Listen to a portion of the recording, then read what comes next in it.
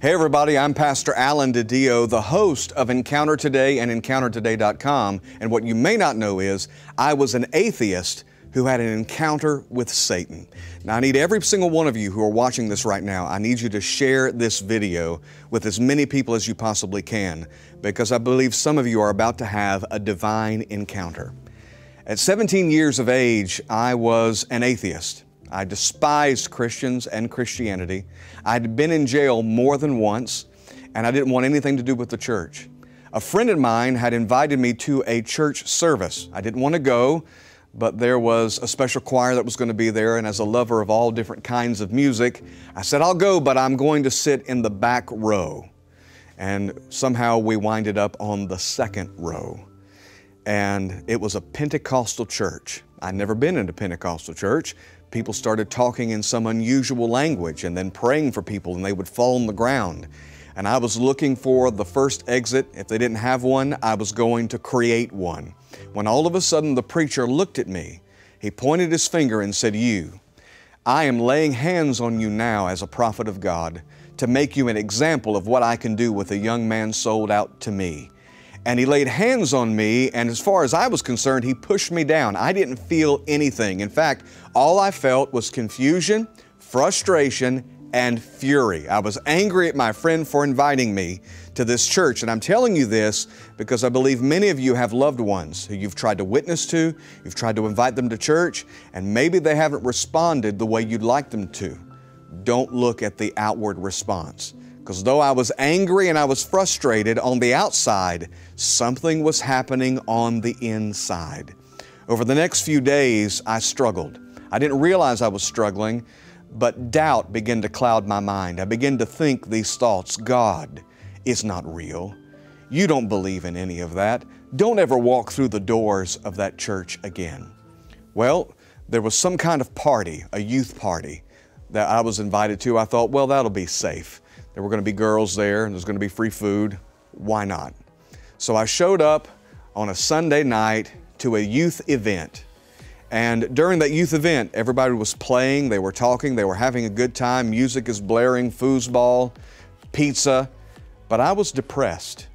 When I walked through the doors of the building, there was this dark cloud that seemed to hang over my head. I could barely lift my head up, just the doubt tormenting me. You don't believe in this. Get out of this church. You don't belong here. So I went and sat over in the corner. And as I sat there, with these thoughts bombarding my mind, all of a sudden, it was as if I was sucked into a tunnel.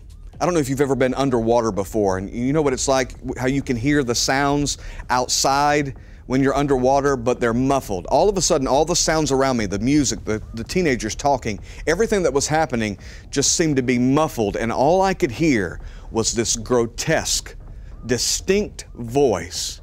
It was saying the same things my thoughts were saying. You don't believe in any of this. Get out of here. And I recognized immediately, even as an atheist, that it was a voice of Satan. Chills ran down my spine. Even now talking about it, I can feel the hairs on my arms standing up, because it was a horrible sound. And I realized in that moment that all the thoughts I thought I was having, all of the decisions I thought I was making based on those thoughts, were inspired by demonic entities. It was as if God, like the Wizard of Oz, pulled the curtain away and allowed me to see who was really doing the talking.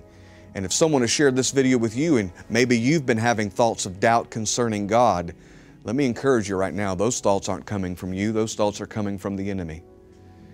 And that voice, loud as my voice is to you right now, saying, get out of here, you don't believe in any of this. And God showed me in that instant, not only that it was the voice of the devil, because it doesn't take much to realize that. If the devil's real, God is real. And God showed me how weak his voice was. That he was holding on for dear life, and he was only holding on to my life through deception. And God had exposed his deception. I didn't know how to pray. I wasn't raised in church. So I said, Satan, you can't have me anymore. Jesus, I'm all yours.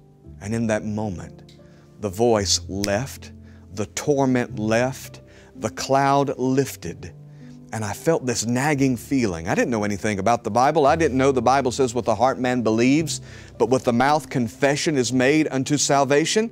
But I felt compelled to tell everybody what had just happened to me. So I made them turn off the music. I made everyone stop playing, stop eating, and through sobs and through tears, I shared with them the encounter, the experience I just had. And the moment I testified, weights I didn't even know were binding me were lifted. Bondages I didn't know that I had were broken, and I was instantly and totally set free. Listen to me. I don't know whether you're listening to this for a loved one or you're the loved one someone has shared this with. Satan's power is weak. His deception is deep, but it's being exposed right now.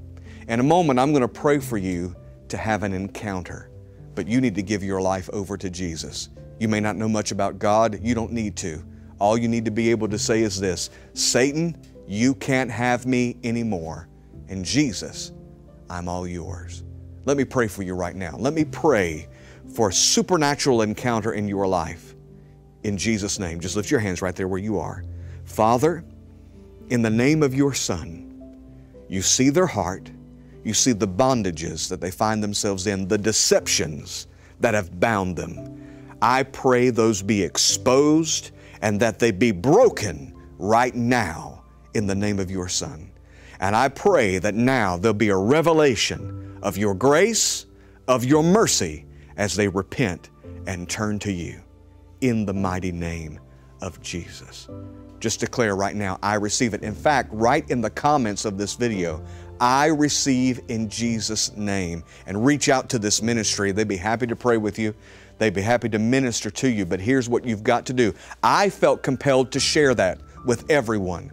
You need to share it with everyone as well. Right now, hit that share button and let's get this gospel message out, because Satan is deceiving multitudes. They think it's their own thoughts that are telling them these things, and they don't realize it's the enemy. But I believe the Holy Spirit can use you to expose that deception and bring the truth to them right now. Hit that share button and let us know that you received this message. And I'm going to be looking at these comments as well, and I'm going to be praying for you. So if you have any prayer requests, be sure to put those in the comments as well. We love every single one of you, and I can't thank you enough for sitting there and allowing me to share my testimony with you. God bless.